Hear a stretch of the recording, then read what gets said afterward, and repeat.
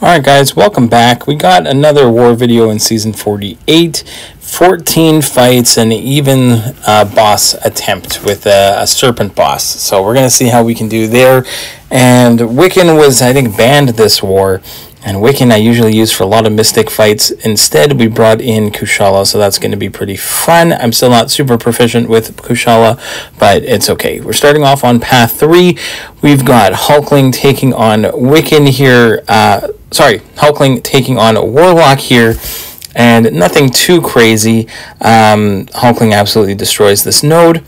It's really the next fight that I used Hulkling for. Hulkling is not a global attacker, but it's a global defender in Cosmic Ghost Rider. And he does have that like 3-part evade on that special one, and he can go unblockable on it. So the only thing I have to do is I have to be able to parry, and as long as I can parry, because normally if I used a global attacker, I could attack into the block to gain prowess to remove the indestructible charges. In this case, I just have to rely on the parries. So every time he throws that special one, I almost got to get like 3 parries off, but I'm gaining a lot of power. So you can see here, as soon as I get that 3rd parry and I have an opening, I'm going to use my special 3-1. Helps me move Ghost Rider across the map, and also gives me more room in order to get off a couple parries there. And you can see again, I also, because I don't want him to get the 5th judgment on me, I also don't want to push him to 2 bars of power, so I am playing a kind of a dangerous game, baiting a lot of special ones here and not taking really, I'm scared of him getting an unblockable potentially, so I am just going to play it slow. As long as I have opportunities here to, I could have probably blocked a few of those special ones once I saw it wasn't unblockable there, but I was a little nervous about it. There, a special 2, kind of in the wrong timing there, but we did get a decent clip of it on him at the end. And then again, this fight just took a little bit of time, and it's probably one of the more annoying fights this war when you're using a non-tactic attacker against a tactic defender. That is definitely something you want to avoid if you can, but depending on the matchups here, it can be quite annoying. Here we're going to go to Path 1 in Section 1. We're going to go Viv against Korg here. So when I phase, I try to go only light attacks at the beginning. So here, when I phase, I'm just doing light attacks. You can see that I'm only doing light attacks because I am not losing any damage. Normally I would take damage from anything except for light attacks with the thorns. So once I have the rock shield down, then I can go for the full special 2 here. That special 2 almost wipes him out completely there. You can see that medium that I took after his special 2 did give me some thorns damage there. So we do take a little bit. Now I can go ahead and finish this one off with a special 1, and we barely took any damage on that Korg. Really nice fight from Viv. Next, for Quicksilver on Masochism, I decided that I'm going to go with Void here over Viv.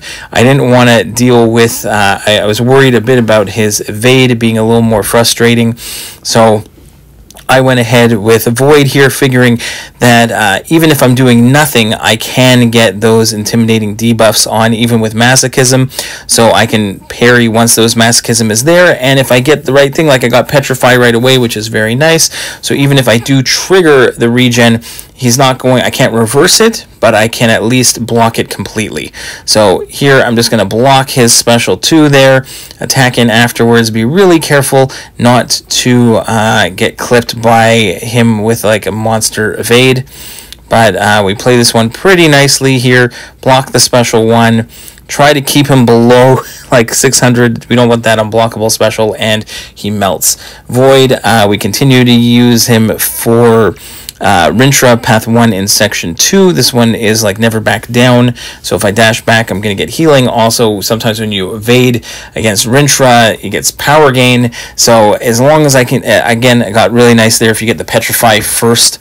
A lot of times when you want that Petrify, it ends up being the last one that procs, but here we do okay. So then here, even if I evade, it's fine, the power gain will get reversed, and for the most part here, I'm able to just, I want to make sure I'm knocking down Rintrah as much as possible. So I want to bait special ones. I want to counter with heavies. I want to keep Rintrah's charges down, because if Rintrah gets to 10 charges and you hit Rintrah up against the wall, then you're going to trigger that unstoppable. So we don't want to do that. We just want to stick with our normal like knockdowns as much as possible and let the intimidating debuffs do their thing. So here I'm just going to go ahead. Another heavy attack, and we're already in Fear of the Void, plus a couple extra intimidating debuffs. Rintrah is just absolutely melting. So just I did speed up the fights again. I do 2 accounts in the same battle group, which is why when you watch my videos, you are going to get way more fights than you're going to get anywhere else, because I got 2 accounts in the same battle group. This war we got 14 fights. Right, so we're not stretching ourselves too thin, but we that does happen sometimes, and I do end up taking some fights that I probably shouldn't. But here I've done this. I've had up and down with Viv here against Photon. This fun, similar to the last time I took this, I screwed up early, lost my right here. I screw up and lose my invulnerability boost, because really my idea here against this Photon is that if I push her to a special 3. I can tank it, and that is kind of my problem here. So I end up doing it anyway, and somehow, some way, sometimes you got to get lucky to be good, or good to be lucky. But I'm going to go ahead, end up pushing Photon to pushing her to 3 bars of power. And I was not feeling too confident about this, but we're just going to let it go, see what happens. And somehow I do not die from that special 3, and I quickly drop a special 2 that lands, which is great, and then I can go straight into a special 1, and somehow we get out of that fight. That was ridiculous. I was expecting to die there based on my gameplay. Somehow we lucked out and got it.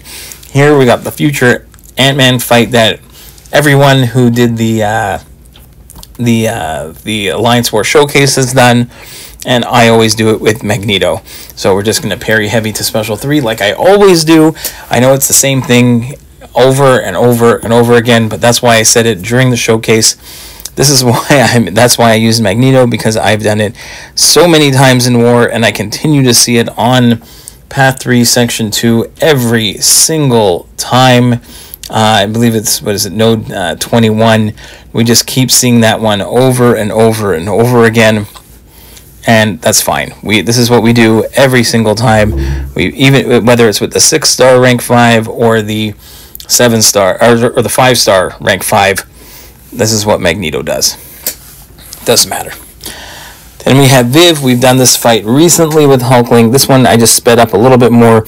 Again, he counters the node in terms of not taking any power burn and not taking any shock damage.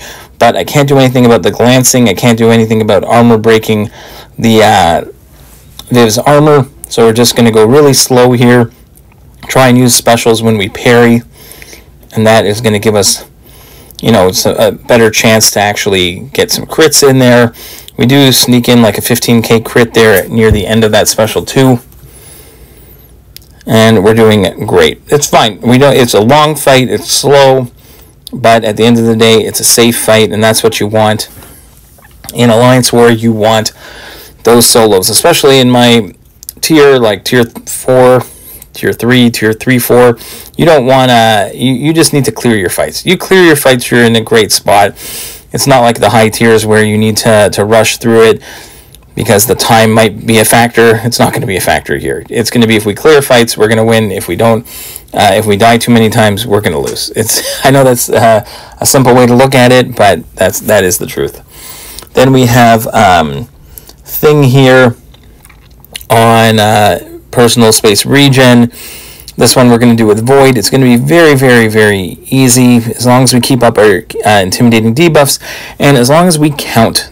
When you fight thing, counting is key. So here you can see he's at 13 rock stacks. I'm going to throw 2 hits. He's at 15, which means now I just got to go only into block. So I got to go block and push him to special 1. So not the greatest counting here. When I used to do thing bosses with Void all the time, and I have to remember that it was I would do a 5-hit combo, then a 3-hit combo, then a 5-hit combo into a special, and that would get me to 15. So there's always a little bit. You can see right there, I go 5 hits, then 3 hits, then 5 hits into special. The specials have 2 hits on them, so that's how you get to your 15. And here again, perfect counting, perfect use of the special to get to 15. And now we're just going to hit into block until he throws that special 2. And now we are just cruising here on this fight. Really not an issue at all. And because we're a global attacker against a global defender, we just keep doing those hits into the block. It benefits us just as the way we fight thing, and benefits us for the node. Next up, we have a Gladiator. Also global on Hazard Shift, Incinerate, Poison. Iceman, global attacker, doesn't have to worry about anything here. So other than getting clipped right at the beginning of this fight, which is really annoying, I try really hard to just push to special 2. That is the goal here against Gladiator, is push to special 2. I remember how to evade the special 2. Like there, I took a little bit of block damage, and after that, I get really comfortable with it. Here, that's fine. We're going to throw that special 1. Get a nice little intercept, and then we're going to, after the striker, we're going to throw the heavy attack, get some big damage. Now he does gain some charges here, so I'm going to back off, hit into the block to remove the indestructible charges. He is stun immune on this node, so I can't rely on parries. I have to hit into the block in order to get those prowess charges. We throw another special 1. And then every time I evade here, you see he's getting those indestructibles, so I got to hit into the block a few more times here if I can. Even after this one, he gets like his full 3 charges. So I'm just going to wait, see if he turtles up, hit into the block, get a nice little intercept there. Again, I trigger a whole bunch of indestructibles because it's a nice clean evade. So I got to hit into his block some more, and that's fine. And there we get a nice little intercept into a striker, heavy attack, done. Very nice fight from Iceman. Then we have a Bullseye that was already almost finished. I just kind of tapped this Bullseye here with Iceman just to finish him off and get some attack bonus. So nothing too crazy. When you fight Bullseye with Iceman, you can parry and hit into him no problem.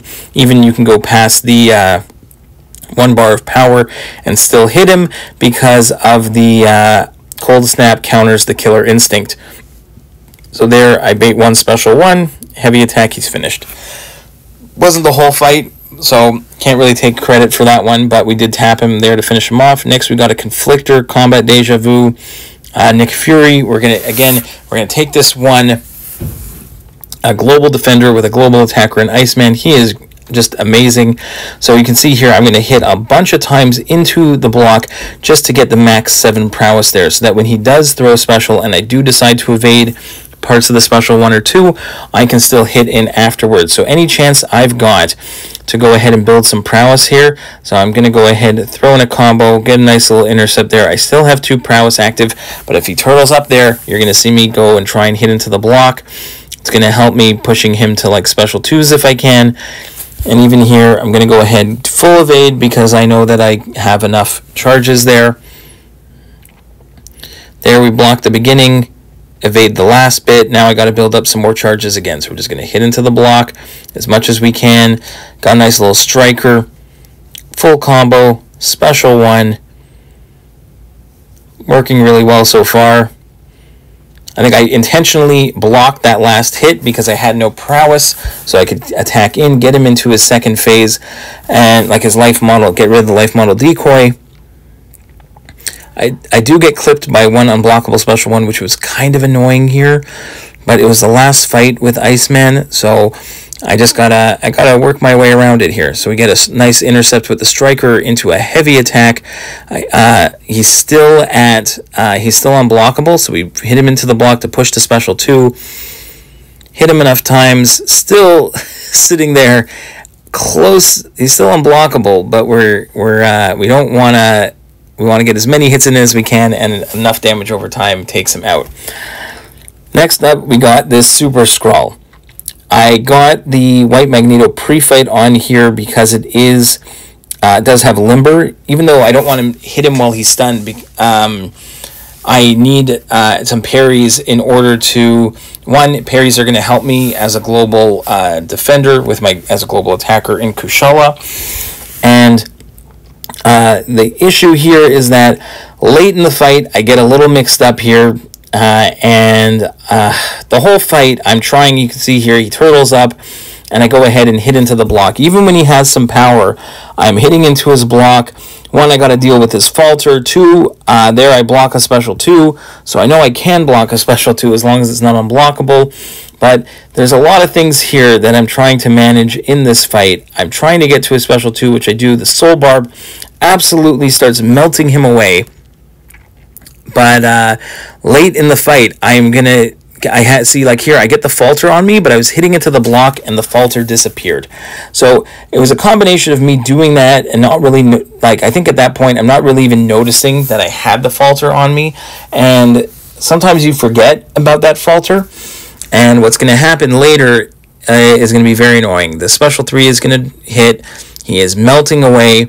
I'm feeling really good about myself at this point here. And then he gets to a couple bars of power, and I don't realize that the falter is about to hit me.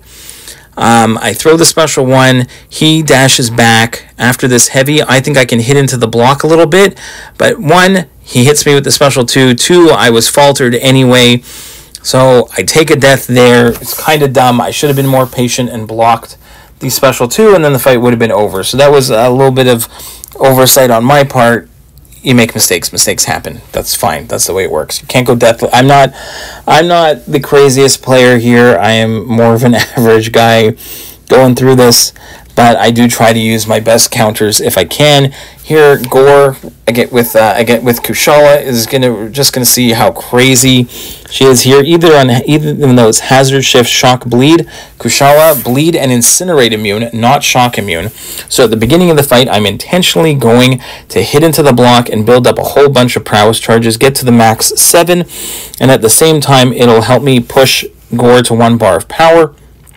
And then here I counter in the bleed phase, and then go back into hitting into the block during the shock phase. So again, he turned into the shock phase, so I'm hitting into the block, and now I'm going to try and bait a special and try and time it so that he throws it here during the bleed phase now, where I go for an intercept during the bleed phase. We get that Soul Barb on, and watch Gorr just absolutely melt here. We throw a second special 2. We do get a little bit of shock on us, but the double Soul Barb and Gorr just melts. Just absolutely melts. Then, last but not least, I'm going to try Kushala against the Serpent boss. Very annoying. I've seen tons of deaths add up on the Serpent here. Now, Kushala, great. My goal is to try and go special 2s if I can. You can see I blocked that special 1 there and attack in afterwards. I know I can't evade it. He's got the indestructible on, so I have to try and hit into his block to try and get as many prowess as I can. We've got the Soul Barb on, so all the buffs that he's getting are helping with the Soul Barb. He does have recoil on, which is definitely beneficial to me. I'm not gonna, pretend that wasn't there. So if the opponent has recoil masteries, they're taking damage every time they throw a special. But here we get a second special 2 on. I'm feeling pretty good. The only thing that you have to do is you got to be able to block these specials. And late in the fight, we are going to get turned around, and we are going to make some mistakes. But again, they happen. But I've seen so many deaths on Serpents, so it was kind of nice to see. I was already really, really happy at this point that I've taken so much of it down of him. Unfortunately, right there, I flinched, I didn't block, and I took it to the face. Go back in, I think I get Serpent down to like 1%, but make a mistake. Now again, it's my fault. I think the fight was, I think either we had already won the war, or we had lost the war, and I wasn't going to waste another potion on healing up. And I really thought I had this here, because I could get the Soul Barb and just melt Serpent here, but I get hit by a heavy and then hit on a dash back. I thought I was evading, so that was really annoying. Go in one more time, and when that green buff disappears, we are able to melt him. So hopefully that helps you out there. Kushala, pretty nice. Iceman, awesome. Void, awesome. Hope you enjoyed the war, guys. Bye-bye.